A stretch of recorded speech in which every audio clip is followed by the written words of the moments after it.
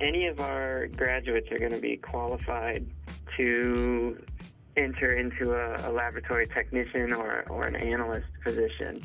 And that could be specific to the cannabis industry, but that could also be any type of analytical lab, perhaps an environmental lab, a drinking water lab, a food chemistry, quality control lab. We have a business track built in as one of the options within the major. So we're kind of expecting that some of our students might be more interested in starting their own business, perhaps within the cannabis industry.